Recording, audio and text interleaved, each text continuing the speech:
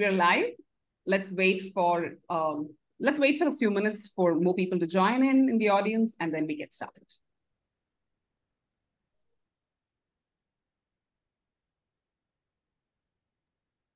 All right. Hello, friends. Welcome to Be Waste Wise. I am Shweta Nadapani. I'm a community builder at Be Waste Wise. So the topic for today's webinar is how U.S. waste and recycling operators are navigating new regulations for PFAS. We have Megan Quinn, who's a senior reporter at Waste Dive, moderating this webinar. Megan has moderated other webinars on Be Waste Wise. You can head to the webinar section of our website, or you can also go to our website and go to her particular profile, and you will be able to find them. We also have Cole Rosengren from Waste Dive, who moderates other webinars for us. So please do head to the webinar section to find more. Today, Megan's going to talk to Anne Germain, who's the Chief Operating Officer and Senior Vice President of Regulatory Affairs at National Waste and Recycling Association, David Wagger, Chief Scientist and Director of Environmental Management Recycled Materials Association, and Kristen Oldendorf, Director of Public Policy, Solid Waste Association of North America. Just a few housekeeping things to remind you of. Your questions along with the registrations have come in, and Megan's going to weave that into the conversation itself. Other than that, please use the Q&A section for other questions. If you do not have a question, you just have a comment to add based on the conversation that's happening, please feel free to use chat. And we will also and please introduce yourself in chat. We would love to know who's joining the webinar. So over to you, Megan. Well, thanks everyone for joining us this morning. I'm really excited to have this discussion. Being based in North America and specifically the United States, where very recently the US EPA has updated regulations for certain PFAS, which do have impacts for the waste and recycling industry. So it's been a busy year. These are impacts that the industry has been waiting for a long time. But just because those regulations are out doesn't mean that there aren't still lots of questions and lots of things for the industry to kind of get into about, what does this mean for operations, for business, for the environment? So I'm really excited to have this discussion with y'all. Before we get into that, we wanted to start with a little sort of fun poll just to kind of check in with the audience to see where y'all are coming from into this discussion. And we kind of want to start with a little fun kind of quiz, easy quiz probably, if you know anything about PFAS. So yeah, our first question, just to kind of start this off, is when were PFAS first made? We've got a multiple choice that's probably popping up on your screen now. Unfortunately, don't get a prize for answering this correctly other than the knowledge that you're in the right place. And if you get this wrong, that's also okay. You're still in the right place.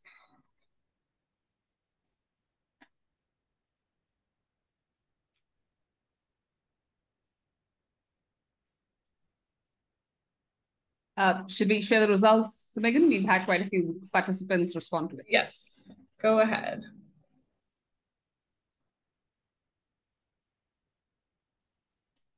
Yep. So yeah, 1930s. Pretty wild to see that in some form or another. Some kinds of PFAS have been around for that long. Yeah, I'm also curious for our second question, which is, what industries PFAS have been used in?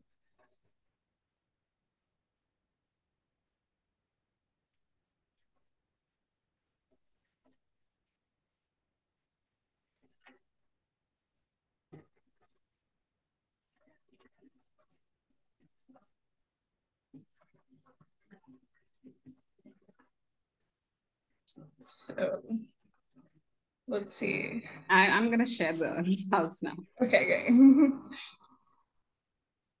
Yeah, so kind of a softball question. All of these industries, you're seeing impacts of PFAS being used in all of these industries, and obviously also in the waste and recycling industries, though not being used in the waste and recycling industries, but there are impacts for us.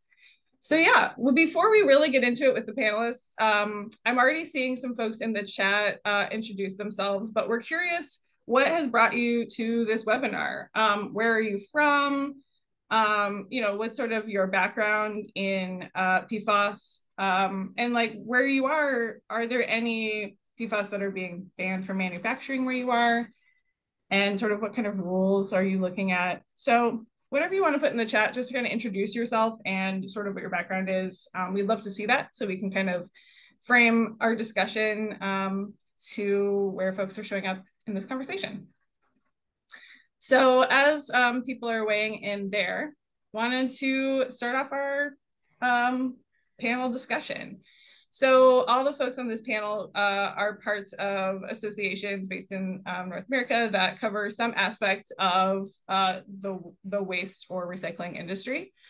I guess just sort of an intro question for all three of you. If you could talk a little bit just about what sector of the industry your association represents, and then what your members' biggest concerns currently are with PFAS. So whoever wants to start that off, just to kind of give us an intro. Okay, I'll go first. Anne Germain, I'm with the National Waste and Recycling Association. Thanks again for having me. So our members are the private sector waste and recycling industry, so predominantly municipal solid waste. And their major concerns are with respect to the CERCLA hazardous substance designation that EPA has made. Obviously, there's PFAS coming from landfills. We understand that EPA last January has decided to also establish ELG's effluent limitation guidelines for PFAS, but the bigger concern and the greater risk is associated with the CERCLA designation. I can go next. So I'm Kristen Oldendorf with SWANA. So the Solid Waste Association of North America, we're an individual membership association. So we have about 10,000 members throughout North America. So similar to NWRA, it's different parts of the industry, landfill operators, as well as compost operators, recycling facilities, and more. People handling collections and communications and things like that. And we handle, our members are both public and private sector, as well as, nonprofits, universities. It's really a range.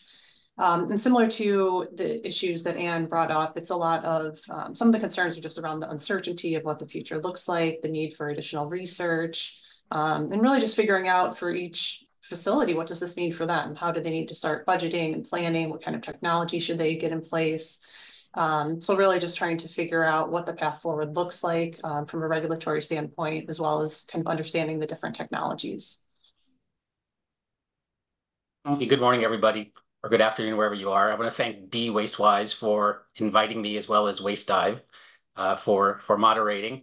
Again, my name is David Wagger. I'm the Chief Scientist and Director of Environmental Management at the Recycled Materials Association, REMA, formerly known as ISRI, or the Institute of Scrap Recycling Industries. We represent private sector and some other types of public sector oriented recyclers. We have about 1,700 members, more than 4,000 locations over the world. Our membership is international. I'll be focusing mostly on US issues. Where our members are sort of located in the supply chain is when materials are no longer being used for, say, their original purpose. Some of our members, say, repair electronics and send them in for reuse, or for those that cannot be repaired and reused, they're recycled. Our members recycle all sorts of things like automobiles, appliances, paper, plastics, glass, rubber, textiles. As the polls suggested, PFAS has been around for a long time. It was first synthesized in the 30s and 40s, but went commercial in the 50s, and it's been used in various molecular identities since then. As you saw the other poll, they're used in a vast number of industries. That list was not exhaustive. And that's the challenge, is that things that are made with PFAS, whether they're a coating, whether they're the actual material, perhaps like a fluorinated polymer, or whether they're a processing aid and residual amounts remain on the products or materials that go in the economy, eventually our members will get them, whether it's a matter of months, years, or decades. So it's really pretty much whatever is put in the economy, our members are going to end up being handling. And to the extent that EPA is regulating PFAS under all acts, not simply CERCLA or Superfund, Comprehensive Environmental Response Compensation Liability Act, for those who want to know what it means, but under Resource Conservation Recovery Act, Clean Water Act, Toxic Substances Control Act, all of those are going to have potentially significant, potentially adverse impacts on the recycled materials industry for chemicals that we never designed or chose to use, but because of the way the regulations are rolled out, whoever ends up owning them ends up being responsible for all their aspects. That is what I'm watching very carefully. We've just begun to see these, say, in some states in their industrial stormwater permits. I think that's the first thing that's really rolling out. But if you read EPA's plan, and the regulatory agenda, pretty much they're having PFAS-related requirements in all the regulations under all the major acts. Yeah, some wide-ranging impacts here for the industry as a whole. I'm looking through the chat to see who's joining us. A lot of folks do come from, waste companies, recycling companies, people who work in sustainability. So, I think we've got a pretty knowledgeable audience here in terms of sort of like coming from this industry.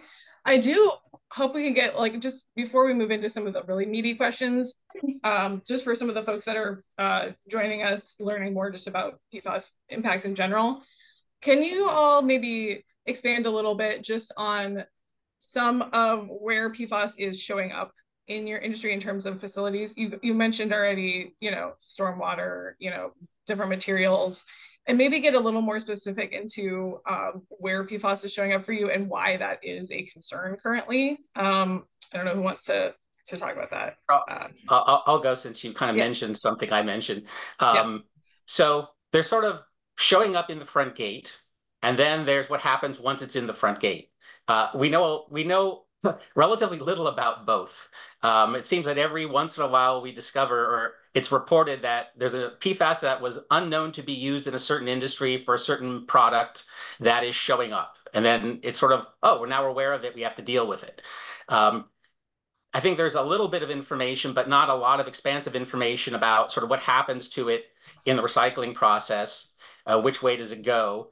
The challenge with PFAS, and people have tried to make analogies to other, let's say, organic chemicals, say PCBs or other things.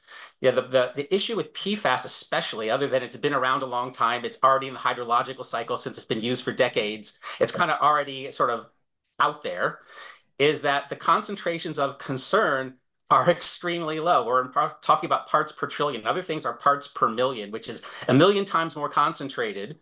But when you are concerned about parts per trillion, or even sub-parts per trillion, depending on what you read, that makes it extremely difficult to address, because we're approaching the limits of detectability, at least with reliability anyway. It's one thing to detect it. It's another thing to quantitate it, to say how much is there, and does that pose a risk to human health or the environment? That's really what I think needs to be answered very clearly.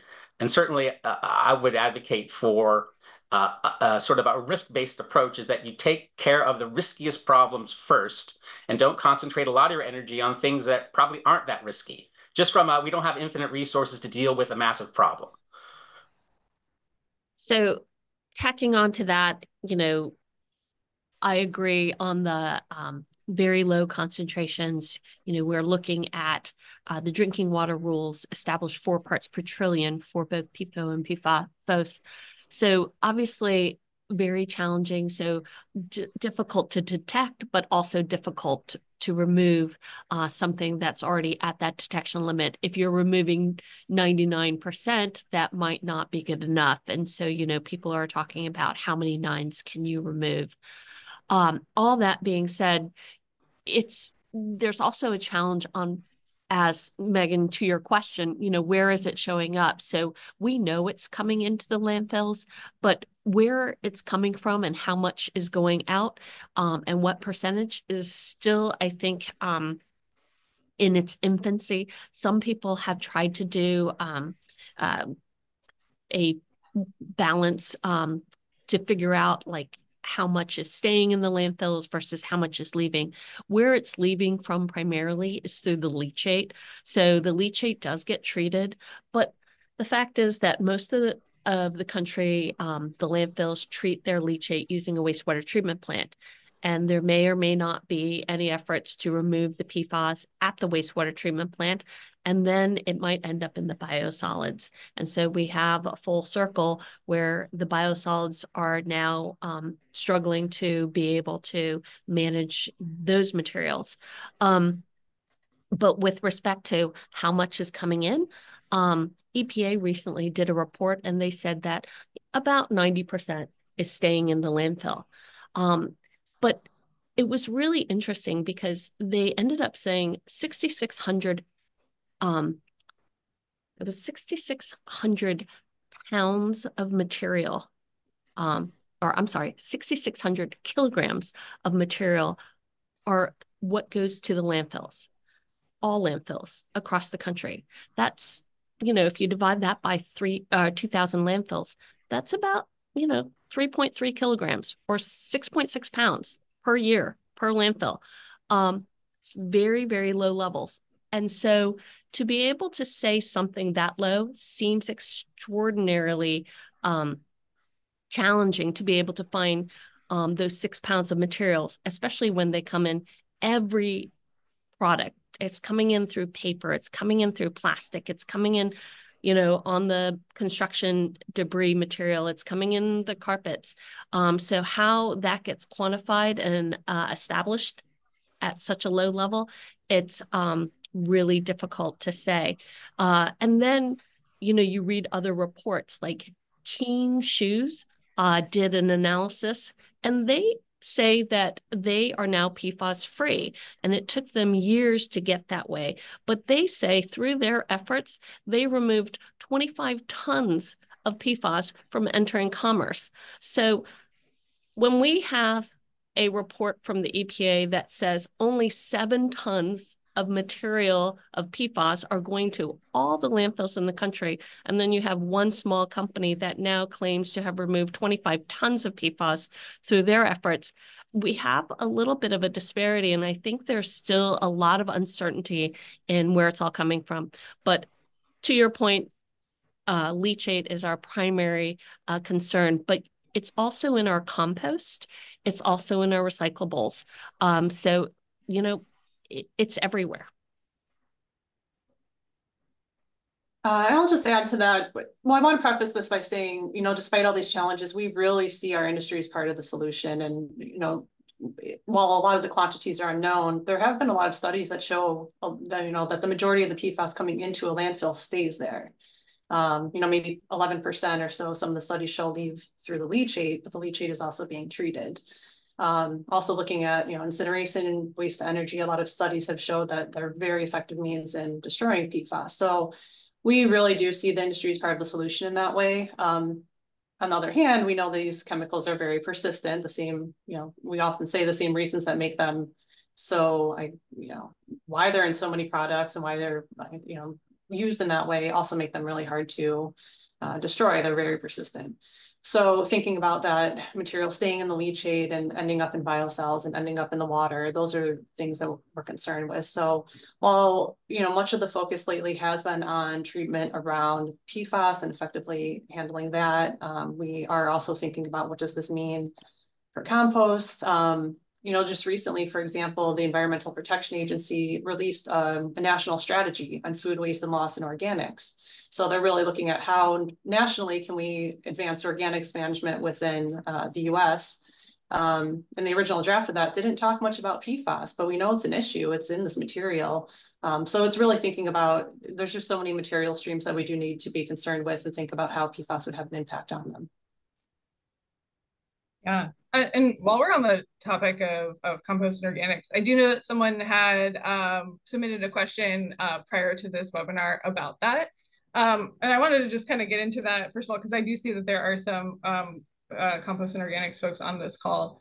So yeah, I'm just curious about, what does that look like for your all's industries right now? I mean, I don't know that this would apply as much to REMA, though David definitely weigh in if that is. But what is SWAN and NWRA sort of talking about in terms of like that aspect of it, and where that's showing up? What are folks thinking about in that regard right now? So I'm sorry, Megan. say the question again? Yeah, so I'm just curious about how NWRA is approaching organics and compost, that aspect of it with regards to PFAS. Like, what kind of conversations are you having with members of other associations and groups that you guys connect with, and what is that conversation looking like, and how is that being addressed? So one of the things that we really have advocated for across the industry is, if we do source reduction, it would do such a better job for us. And we've already seen that with some of the temporal changes that we've noticed in the landfills. So if you look at leachate over time, some of the older leachate had higher concentration of the PFAS that are of concern. And, one of the things that's really important to mention is that not all PFAS are the same. Obviously, it's a class of chemicals. It has over 10,000 of them, but PFOA and PFOS are the ones that are of primary concern. And we have seen in leachate that the PFOA and PFOS have declined over time in the leachate. So that shows that some of the voluntary cessation of manufacturing of those PFAS have resulted in lower concentrations. And so one of the things that we think is really important if we want to be able to do appropriate composting is to try and get it out of there in the first place, because there's no way that the composters are going to be able to pull compost out or PFAS out. And we do want to be able to increase our compost. So what we do know is that yard waste has the lowest amount of PFAS. It has a little bit because, as we know, if you look for it, you'll find it. The second lowest is food waste. But then if you start doing food contact or food contact packaging in there, compostable packaging, that has the highest concentration. And so it goes higher the more you go up towards the degradable organics. And so there are limits. There is a standard that some states have established for what can be considered compostable. And that is set at total fluorine of 100 parts per million. So I just want to do a comparison to what David said earlier about when we start talking about parts per trillion, 100 parts per million as being considered to have no deliberately added PFAS. That's 100 million parts per trillion. And so, that's just shows how difficult it is, because food contact packaging is now considered to be pretty much PFAS free at that low level of 100 parts per million. Yeah, I would agree with thinking about that reduction from the start. A really big challenge with composting is contamination in general. And so the PFAS is coming in often through materials that shouldn't necessarily be added anyway. We know that PFAS is in a lot of fast food containers, for example. So you're really relying on, on the consumer, on the resident to kind of know what's accepted in their curbside composting or their community composting or whatever it is.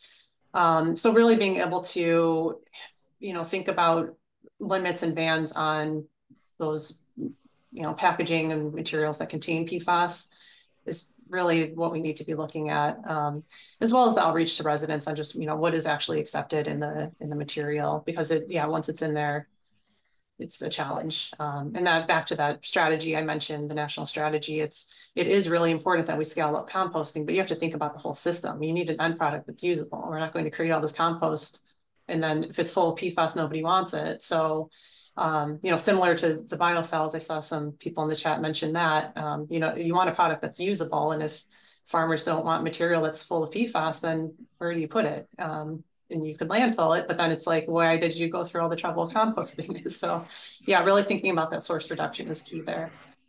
Yeah. And, a big part of this conversation and, something that I know each of your organizations, associations has talked about is the fact that the waste and recycling industry considers themselves passive receivers. So, PFAS-containing material is coming to your facilities. People don't know that they're putting PFAS stuff in their trash. PFAS is in everything.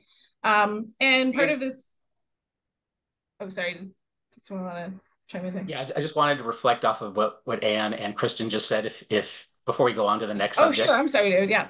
No worries. It's all good. So Kristen raised a really interesting point at the end, is that even if you somehow isolate it and separate it, what do you do with it? And I think we're going to address that later. The other thing is that I think for the composting side of things, those are products, whether food products or packaging, that have a relatively short life cycle, maybe on the order of months or less. Our industry, like I say, our industry gets stuff from the past. So if you recall the list of industries, again, not an exhaustive list, you had semiconductors, you had textiles, you had all of these industries that have used PFAS historically. The lifetime of those products may be on the order of decades. So just because they've stopped now doesn't mean that our industry is going to suddenly see them stop showing up. They're going to show up for a while. And that's kind of the other side of the coin, is longer live products, building products that won't come out of use for 50 years. They may be in those. There's just so many ways that it will show up, even if you turned off sort of the spigot now. So just want to put that out there. Yeah. I think I'll go on to the next point when you go to other topics. Yeah, well, I just want to respond to that because I agree with you on the one hand, because I will say when they started with the asbestos bans, we thought at the landfill I used to work at, we would have asbestos for 10 years. And then after that, it would be fully taken care of. And I'm going to say that our landfill never stopped getting asbestos. We left, we were getting probably the same amount of asbestos for the previous 20 years. And it turns out it was really more a function of the capacity of the asbestos removal workers than what was being taken out.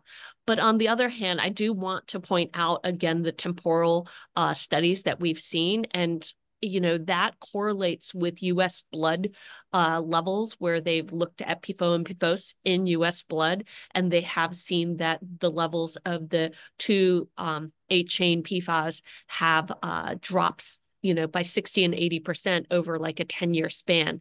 Now, the thing is, they've replaced a lot of those 8-chain PFAS with other PFAS, and presumably less concerning PFAS. But, Gen X was also considered a replacement PFAS at one point and is now considered to be one of the ones that are of concern. So to the extent that we've seen reductions based on them coming out of commerce, I think we have seen some positive effects there. Right, you're absolutely right. And we've seen this in other things like brominated flame retardants, where once they stopped using them in, say, consumer electronics or other types of things, the exposures went down. But that is a separate but sort of connected issue to whether when we will stop seeing, and I don't think that's for a long time, PFAS embedded or containing products will continue to show up. And the responsibility for those are kind of unlinked to people's, just the average blood level of PFAS. I misspoke there. And then there's the other thing, and maybe we'll get to it, is that there are a lot of industries, I think, that say we can't phase it out for decades or a decade or so, and they'll continue to be allowed to use them. But that doesn't necessarily absolve anyone downstream, whether it's our industry or your industry, from all of the negative attributes of those. So that they were free to use them and put them into products, but those who end up sort of handling them are stuck with all the bad attributes. And that seems to me a little bit unfair, but I think that's kind of the future that I think is going to happen, because we can't instantaneously get rid of all of them. So there's kind of going to be some lag time, which is perhaps unavoidable at some level, that will continue to be responsible for them depending on how the regulations are written. Yeah, and it's partly related to the super low levels that we're talking about. When you start talking parts per trillion, it's never going to go away because we're always going to find it everywhere. And I think that was evident when they did some of the testing on virgin versus recycled toilet paper. They said every single one of them had detectable concentrations of PFAS. And part of the stuff with the virgin, the trees aren't showing PFAS yet, but it's coming from the machinery. So it's in the manufacturing process and it's getting onto the toilet paper. And so, it's never going to go away completely. The question is, what level can we live with? Yeah, and to that point, and we have a lot of stuff coming up in the chat about this too. But these things are still being generated. They're still in our products. They're eventually getting disposed or recycled in some way. They're coming to y'all's facilities. And I don't want to talk about this too much because I do want to get into some of the what do we do about it parts. But one thing that all of your groups have been part of is trying to find ways within these EPA regulations to have a passive receiver sort of acknowledgement of some kind. This is something that you guys have been doing for several years before the EPA put out their hazardous substance designation. I'm wondering if maybe just briefly we can kind of do a little status update about how that's going. Maybe someone can just briefly explain what I'm talking about, why a passive receiver thing is important to this industry, and then sort of where we're at with that, because the EPA has said that they're not that interested in going after certain types of landfills, for example. But I know that also some people feel like that leaves the door open. So maybe we could do, who would like to kind of give a little brief, go first if you don't mind. Analysis of that, and then where we're at with that. So we're kind of upstream at some level from the waste industry, not always in every case, but recycling usually isn't perfect. We'd like it to be, but some things end up not being recyclable, so they end up as solid waste typically. But the idea of passive receiver, or other states have used conduit facility, that it kind of goes in and then goes out, whether in the products or otherwise, is that there are industries that did not create PFAS, did not incorporate PFAS into materials or products, then sold those materials or products into commerce for use, and then downstream, that would be recyclers and the waste management industry, end up handling them and being stuck with all the attributes kind of, without a choice.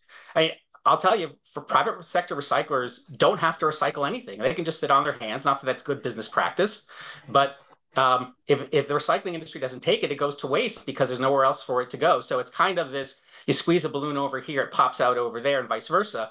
The idea is that it should be the people who made it and chose to use it that should have the responsibility for the adverse attributes of it, rather than the unfortunate, entities that end up receiving it and maybe even unknowingly, largely unknowingly for a long time, for decades. No one was reporting this. There weren't SDSs that said it had PFAS. Concentrations are probably too low anyway. So there's a lot of sort of lack of awareness, and suddenly everyone's aware, and now it's okay, we've stopped the music, and if you're not in a seat, you're out. So use a musical chairs analogy, but that's kind of the situation we find ourselves in, is we're going to find requirements suddenly apply for things that, we could not have avoided. And what that means is that we shouldn't be stuck with, say, the liability in the case of CERCLA, or other things or other regulations. We'll have RCRA, TSCA, Clean Water Act. I mean, there'll be other, it applies to all the regulations. CERCLA, I think, is the one that's most pressing, one, because it's almost here. At least I think July 8th is the day it takes effect, although I imagine that might not end up being the actual effective date. But that has liability, and I'm not worried about EPA. I'm worried about every other party that might choose to sue under it. EPA has discretion and might use it arbitrarily, but I'm not worried particularly about EPA. So I'll go next. The CERCLA rule, when it was finalized, EPA, as Megan, you already noted, included a separate document where they said they were going to offer discretionary enforcement for certain sectors, and it was primarily the passive receivers. And within that, they did identify public sector, publicly owned, publicly operated landfills. Our members are privately owned, so privately owned, privately operated, so they didn't fall directly and neatly in one of the categories. So the discretionary enforcement didn't really apply to them, although there is a separate section in that same document where they acknowledge that facilities that largely operate in the same purview as one of the discretionary enforcement categories would presumably be treated the same. And they had EPA had kind of pointed our members to that language and said, okay, see, you might be able to qualify under that. But unfortunately, discretionary enforcement is just that. It's discretionary and it could change. It's got no force of rule of law or, regulatory impact. And then, of course, having that discretion upon discretion does not give us the warm fuzzies that they had intended. That being said, with CERCLA, so Superfund, it's related to contaminated site. It's, you didn't have to do anything wrong. You can just be held liable if you're found to have contributed in any way to the contamination of a site. And unfortunately, to David's point about manufacturers should assume some of the responsibility, there is within CERCLA a useful product exemption. So if you made a useful product, then you are now exempted from CERCLA. So we, with our waste, are not making useful products. We are trying to manage the waste. And so for us to be able to claim a useful product ban exemption, that's not going to apply to us. But all the manufacturers can use that and hide behind that shield. And so our main concerns aren't necessarily our landfill sites themselves. I think we're prepared to take care of those. And those costs can be contained relatively easily. It's the larger sediment sites that are our main concerns because they tend to be extremely expensive to clean up.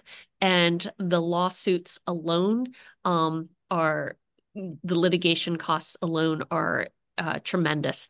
And so there's examples like the Portland Harbor, one of our members got pulled into that, is deemed pretty minor, and yet they're going to spend millions just in litigating just to be able to be told that they didn't do anything that qualified for them to be anything but a minor player. So those are where we get really concerned because with CERCLA, it's more money seems to be spent on litigation than on actual cleanup. If I may just add, Anne, to your comments, just quickly, that might suggest that CERCLA isn't exactly a good law to address the problems that PFAS entails. Exactly. But if that's your only tool, I guess that's what gets used. I'm sorry, Kristen. Oh, no problem. Yeah, I was just going to add, there is that EPA enforcement discretion kind of policy memo that says they don't intend to pursue action, but yeah, it's not law, it can change. And also even with that protection, it doesn't actually protect a passive receiver from, liability from other parties. It just causes a lot of concern. So thinking about kind of having a narrowly tailored exemption as a statute is really what we've been pursuing. Because again, we do see our sector as part of the solution, but to be part of the solution, we don't want to have that liability risk. We want to be able to accept these materials. And thinking about, to the point of the legal fees, we've heard a lot of stories about stuff getting caught up in court for years and years and the amount of legal fees it takes. And that's a cost burden on the ratepayers. If you think about a municipal landfill and they're trying to run their landfill, but also handle, whatever legal fees, that all goes back to the ratepayer. So, and we know there's just rising costs with everything. I mean, we haven't really gone to the cost factor yet, but this just kind of adds to that concern. So yeah, we are continuing to pursue, some legislative protection and have had a lot of good conversations around that. And that's been ongoing for quite some time at this point. And, it is positive conversations, but we'll see what happens. Yeah. If I may reflect on that, because I'm glad you mentioned talking about ratepayers, because at least in my limited observation of how discussions about sort of passive receivers or conduit facilities have gone, it seems like there is interest in excluding or exempting industries that are based on sort of taxpayer, revenues rather than private industry, simply because if the taxpayers are paying for the services, but then the taxpayers would pay if they didn't pay, it's kind of sort of the same bucket. So they kind of just say, why go through that? But private industry doesn't typically get that kind of regard, even if they have exactly the same problem. That the information's lacking, the ability to avoid it is lacking. It just seems that there's less of an appetite for certain industries to get similar types of protections simply because of sort of who's paying, sort of who pays. So just kind of put that out there gently.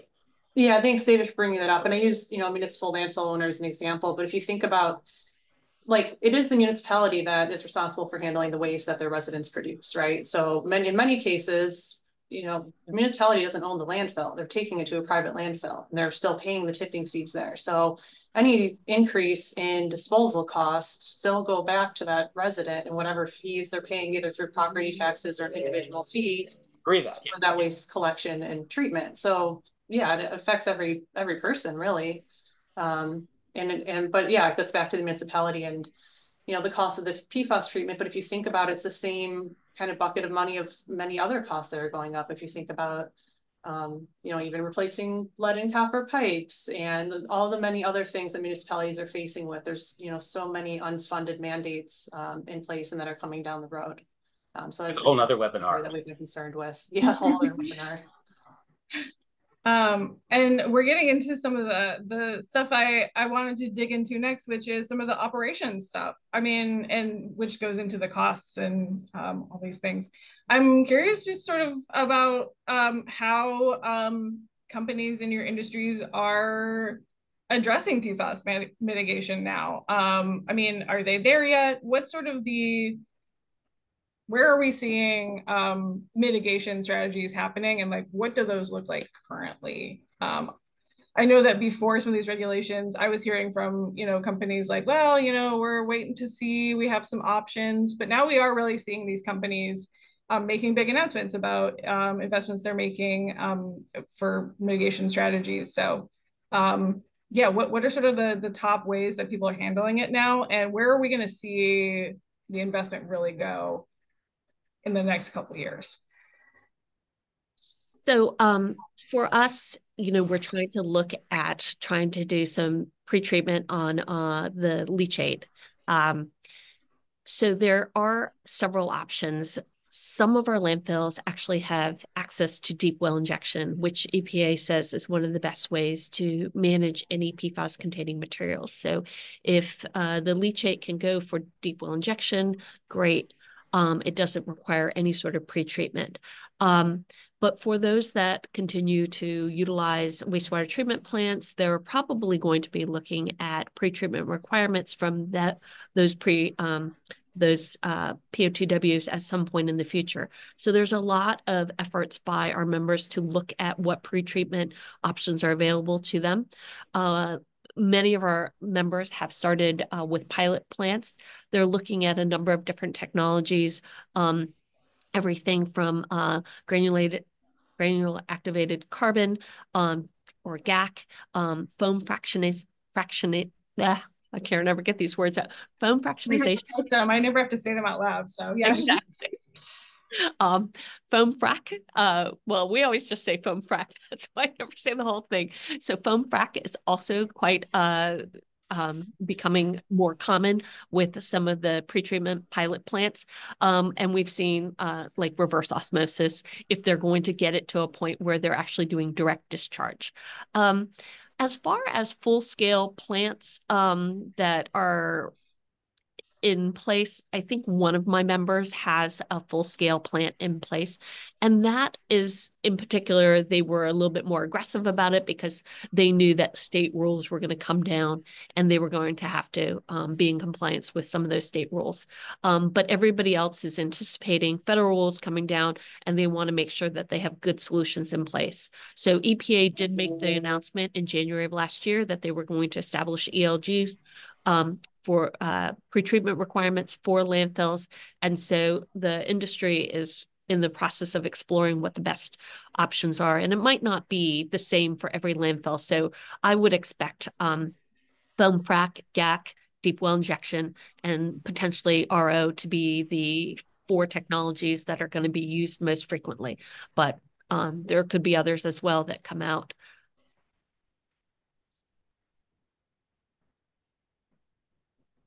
I'm just going to mention too that this is also an opportunity to think about like what is coming down the road, and the focus right now is PFAS, but what other emerging contaminants are there and what technologies can treat those? So, you know, do you invest more now in a technology that you think can treat these other materials, you know, acknowledging there's a lot of unknowns around it. But it's, you know, there's more coming, we think. So thinking about, you know, what technologies to get in place. But yeah, I mean, in general, I think it's really encouraging to see how many pilots are in place, you know, how much investment is happening to really find solutions. Go to any show and there's, you know, just so many solutions being highlighted and a lot of different options. So I think, you know, it's a positive trend how quickly the industry is adapting and innovating, and the technologies that are out there. I think, I don't know if we mentioned this, the EPA recently released like an interim guidance document around treatment and destruction technologies that has some useful information in it as well. And, you know, looks at the, kind of does an analysis, kind of high level of analysis of them and comparing the different options. So that's also can be good for the attendees to take a look at. But to David's earlier point about how the manufacturers are not being held to their feet to the fire. Obviously, there is litigation by some of the state's attorneys on them, but one of the things, like Minnesota did a study about the unaffordability of cleaning up PFAS, and in that study, one of their conclusions was that it takes about $50 to $100 to manufacture a pound of PFAS. Or I'm sorry, $50 to $1,000 to manufacture a pound of PFAS. But to remove a pound of PFAS costs between $2.7 million and $18 million. So one of the things that they really highlighted on how unaffordable it was, and how trying to treat something from the end of the pipe is a lot more challenging. Yeah, and you bring up a good point, because I mean, this is, in general, we're wondering like, well, how much is this going to cost the industry? And we see different ways to measure that. How are your members sort of like budgeting for this?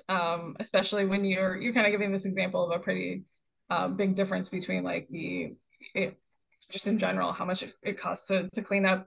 But yeah, like how are people budgeting for this? Where is this showing up in their, you know, their budgets? How much money are they spending on this?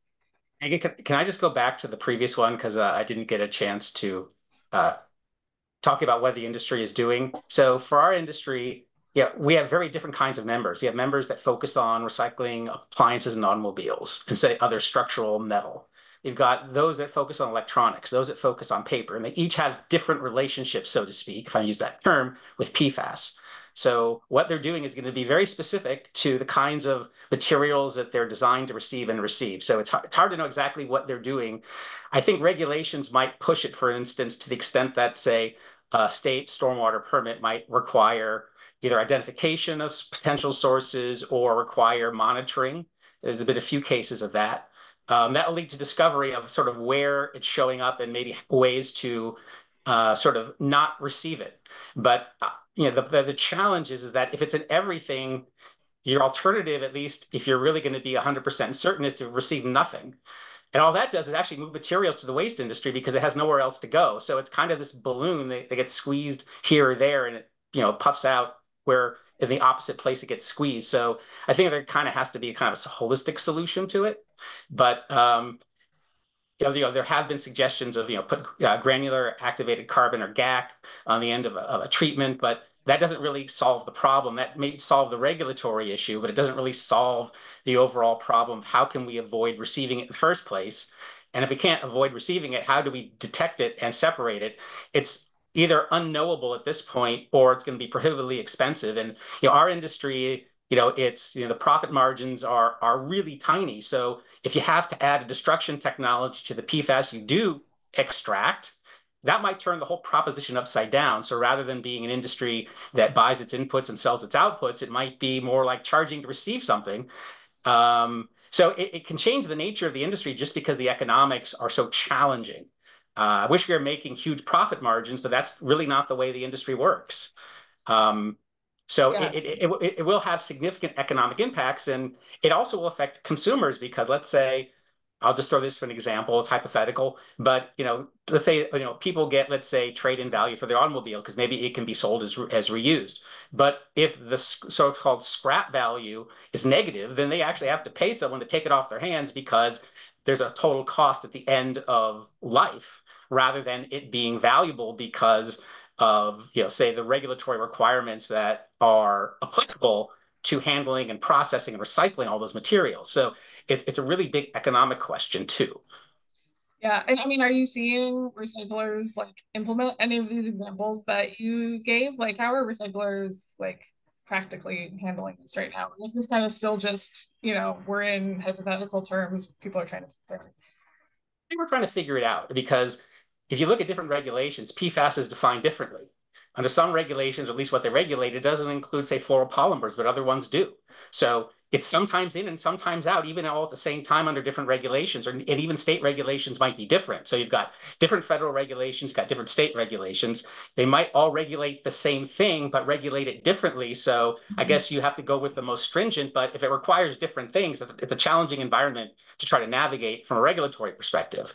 So I foresee a lot of challenges in that sort of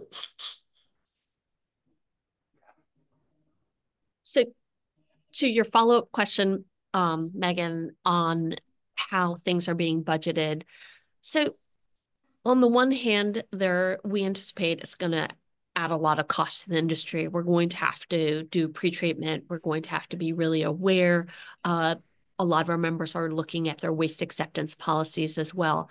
But there is also an opportunity from a disposal perspective. If we know that material has high concentrations of PFAS, they are looking at that material as special waste, and they might upcharge some of those customers for managing those materials. They might direct that material to specific facilities that are more better situated to handle it. So looking at it purely from a landfill perspective, not all landfills are the same. Obviously, some of them have access to deep well injection. So if you have a facility that, okay, if a high concentration PFAS material were received, but they have deep well injection right there on site, they can manage their leachate pretty cleanly without having any outputs. Alternatively, if you have a facility that is in an arid area that doesn't really generate any leachate, that might also have a positive impact. So there might be different considerations, and different landfills might handle it differently. So but I would say on average, this is going to be a greater burden on landfills that are smaller, just because an economies of scale perspective. And so the larger landfills, are going to be able to handle it a little bit better. They won't have to add as much to their tip fees as some of the smaller landfills might have to. Yeah, I wanted to add too, there is some federal funding available, but mainly for drinking water and wastewater testing and treatment. So, that's a good that the federal government is looking at that and providing that funding. That funding isn't available to private sector, so it's limited in its effectiveness in that way.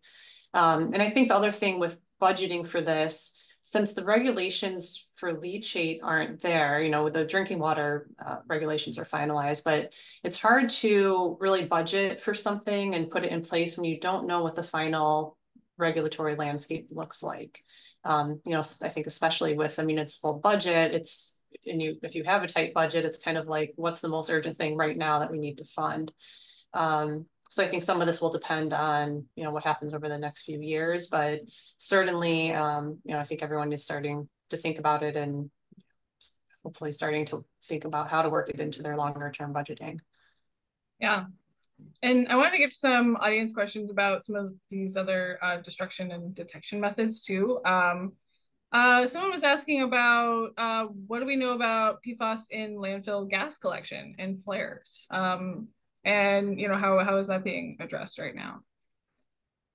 So I'm going to say there was a new report that was done by Tim Townsend. I haven't had a chance to read it because I just became aware of it, that talks about the potential PFAS in landfill gas.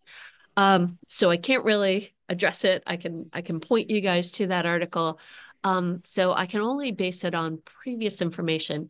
So obviously, PFAS is a large class of chemicals.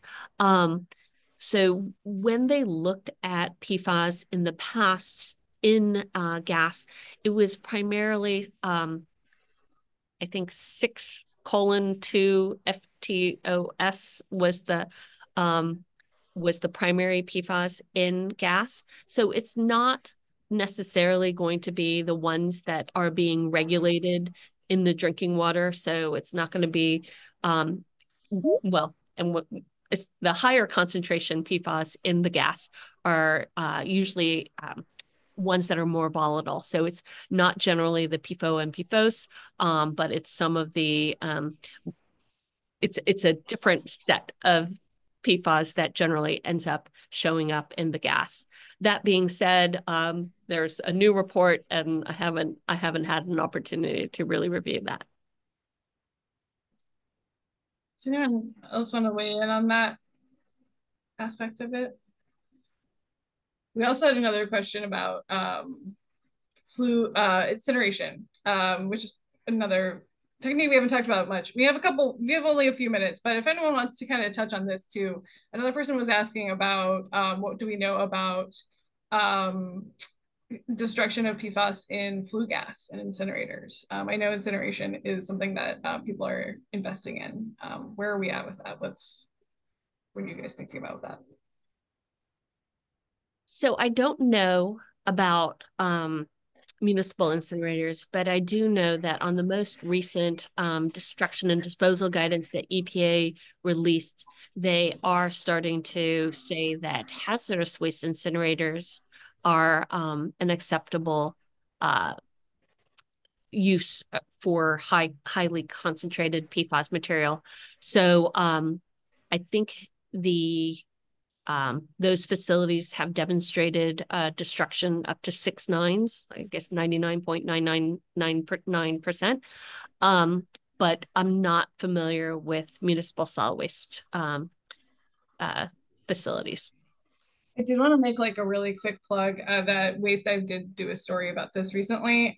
We do have our whole page of all of our PFAS stories, which I'm putting in the chat in case you want to read more about that. We only have a couple minutes left, but I think this audience question is a really nice way to sort of send everyone off. Patrick was asking about sort of the long-term future for removing PFAS and things like that, and was asking, how can the industry prepare for being the major environmental source of PFAS in the foreseeable future? I take that question to mean sort of like, what role does this industry play in the future? But curious what your sort of final thoughts are on that. Megan, sorry, on the last question, I wanted to say that SWANA had a research report come out just a few years ago on PFAS transport and waste energy facilities. So that could be of interest. It did show that there is some level of effectiveness in waste energy facilities for destruction. Great. Sorry to cut you off there. Yeah, no problem. In the future, yeah, I guess, like I've been saying, we think that there's been a lot of positive developments in the last few years, and we really do see ourselves as part of the solution. And so thinking about getting that, protection in place for passive receivers and really being able to move the path forward and looking at landfills and incinerators, as a solution for containing this material and really having the technology in place to, be able to detect it and treat it and destroy it. Sorry, I know we're running low on time, so I'll hand it off to others. The only thing I'll say is that, we know that PFAS are everywhere. I think there was just a recent study on seafoam, which said that the seafoam had concentrations of PFAS that were 100,000 times greater than the water that the seafoam was in, and that it might be a major source of PFAS in our air. So we know that it's out there. We're trying to, as an industry, really focus on what we can do to make sure that we are containing it. And based on all the studies, we know that the vast majority of it is contained, and we're going to continue to improve. Again, I want to thank Be Wastewise for inviting me to participate. We're still in the recycling industry in a bit of an exploratory period, trying to figure out where it's coming from and whether we can isolate it and how we can isolate it. But certainly we're interested in addressing the problem and certainly advocating for its removal from the economy in the first place, or source reduction, and otherwise trying to address the issues that affect not only recycling industry, but the economy and the population generally. So we'll try to be good stewards in that direction, but it takes a bit more research and information to see how most cost effectively we can do that. I think it's important to add that it is conversations like this. We're all figuring this out together. So as much as we can collaborate and discuss and share knowledge as we come across it, and everyone kind of sharing what they're learning and what they're coming across is so key. Yeah, and thank you very much for having me as a participant. Appreciate it. Again next year. More questions next year for sure. I'll have more questions for you next week. So we'll have it solved by then. It'll be all fixed. Totally. Yeah. Well, thanks everyone for making time to chat and to tune in. And thanks to Be Wastewise. And see you at the next one. Thanks everybody. Thanks a lot. Thank you everybody for attending. Thanks everyone. Bye-bye.